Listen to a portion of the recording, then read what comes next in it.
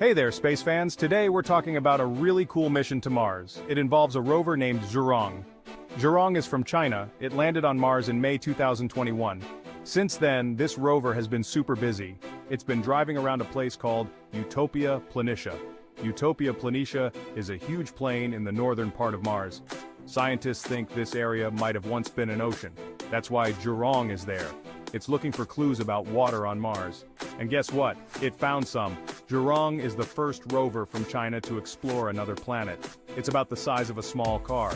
This rover is solar-powered. That means it gets its energy from the sun. Zhurong has special tools and cameras to study Mars. Hold on to your helmets, folks, because Zhurong's discoveries are out of this world.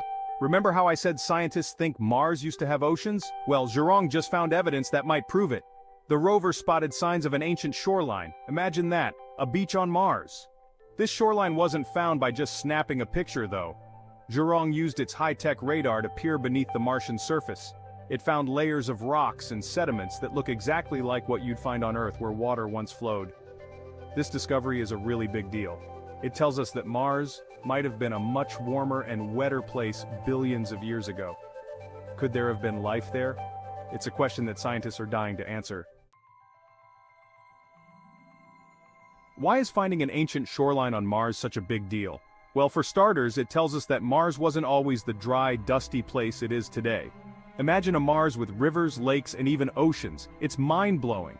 But more importantly, where there's water, there could be life. At least that's what we've learned from studying our own planet. On Earth, water is essential for all forms of life, so if Mars had liquid water in the past, it's possible that life might have existed there too. Zhurong's discovery gives us even more reason to believe that Mars might hold secrets of past life. Maybe, just maybe, we'll find fossils of ancient Martian creatures one day. Now wouldn't that be something? Section 4. Zhurong exploring Mars. Now let's talk more about how Zhurong does its thing on Mars. As I mentioned, it's solar-powered, which means it relies on the sun to keep going. But Mars is farther away from the sun than Earth, so Zhurong has to be smart about its energy use. It has special cameras that help it navigate the rocky terrain. It also has a weather station to measure things like temperature, wind speed, and air pressure. And get this, Zhurong can even study rocks using a laser. It vaporizes tiny bits of rock to figure out what they're made of. All of this data gets beamed back to Earth, where scientists like me eagerly analyze it. Zhurong is like our eyes and ears on Mars, helping us learn more about this fascinating planet. Section 5. Mars through the eyes of many missions. Zhurong isn't the only one exploring Mars, you know. There have been tons of other missions to the Red Planet, each with its own unique goals and discoveries. The United States has sent several rovers to Mars, like Curiosity and Perseverance. These rovers are bigger than Zhurong and carry even more advanced instruments. They've found evidence of past water as well, and they're even searching for signs of ancient microbial life. Then there are the orbiters, spacecraft that circle Mars and study it from above. These orbiters have given us incredible maps of the Martian surface and helped us understand its atmosphere. It's like having a whole fleet of robotic explorers working together to unravel the mysteries of Mars. Section 6. Fun facts about the Red Planet. Now let's take a little break from the science and talk about some fun facts about Mars. Did you know that Mars is named after the Roman god of war? That's because its reddish color reminded ancient astronomers of blood.